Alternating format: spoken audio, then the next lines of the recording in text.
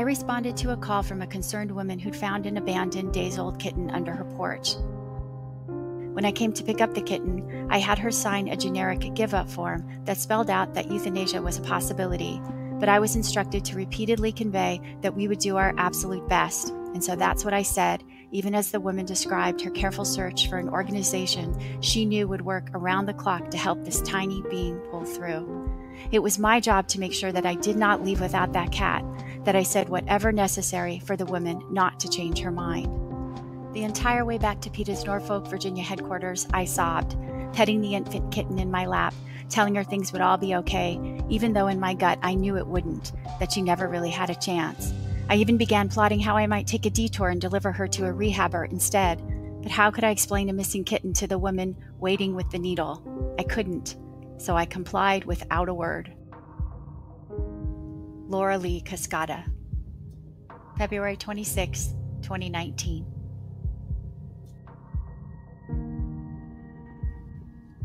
Another former PETA employee has come forward to speak about her experiences killing animals and the stifling cult-like atmosphere that pervades the organization, a culture she described as terrifying.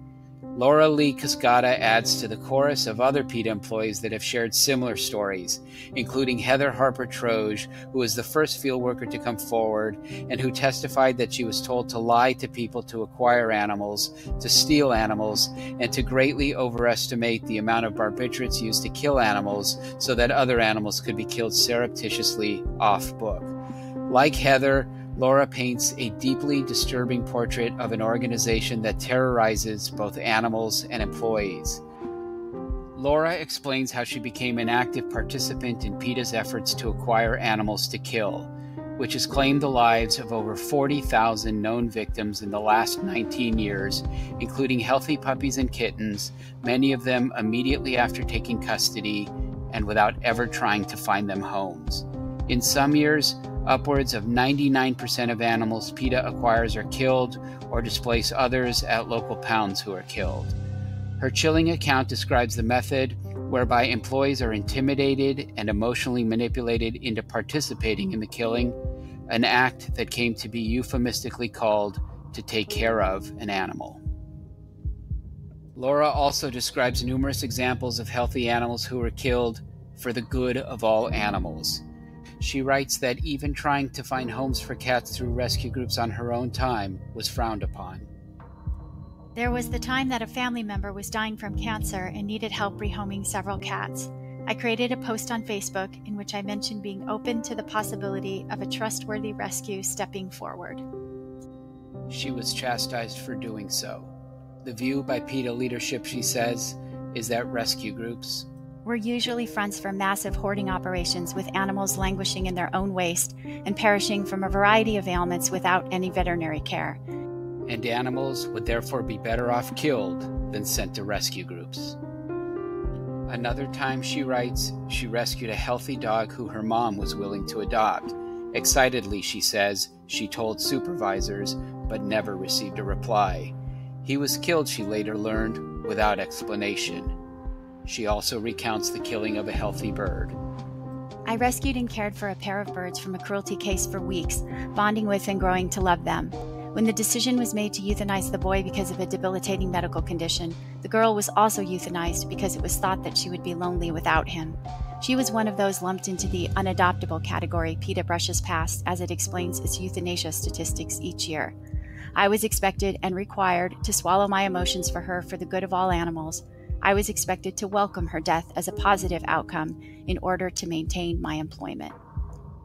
She portrays a culture of paranoia, fear, and intimidation that resulted in employees being fired for questioning the decision to kill healthy animals.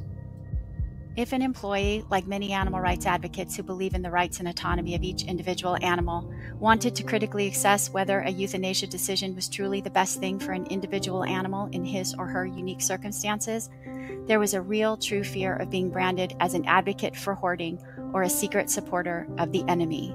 Thus, speaking up could have meant being booted from the tribe.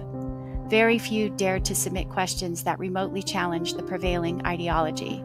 Ultimately, the culture was terrifying and desensitizing, and I gradually felt that my view of death, of taking animals' lives, was being warped, my emotions being stripped away.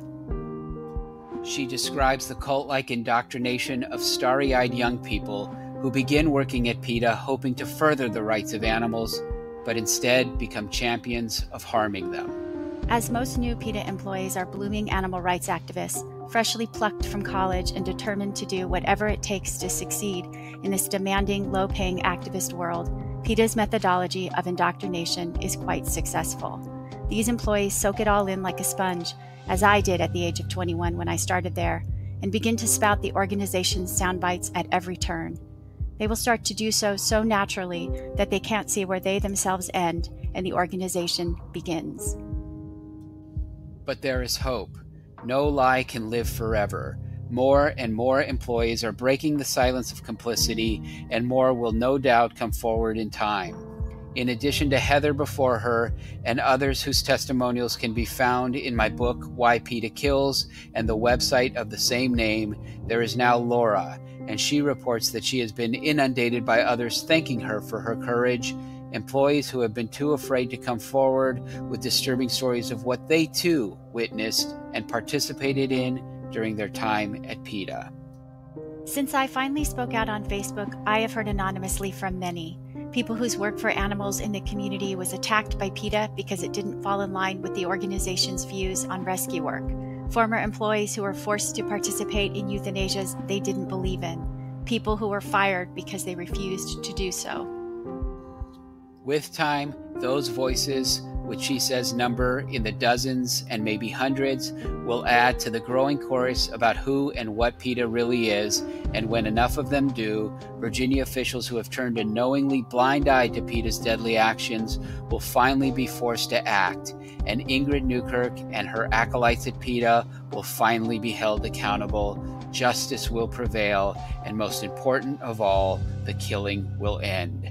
When that day comes, everyone who assisted Newkirk in her dark and disturbing impulses, who championed her in spite of the killing, or who bore silent witness to the atrocities against animals committed at PETA, will also have to account for how they could claim to be part of a movement founded on the protection of the very individuals whose corpses fill up the 4 barrels in the little shed next to PETA's headquarters, day in and day out, week by week, month by month, each and every year, again and again and again.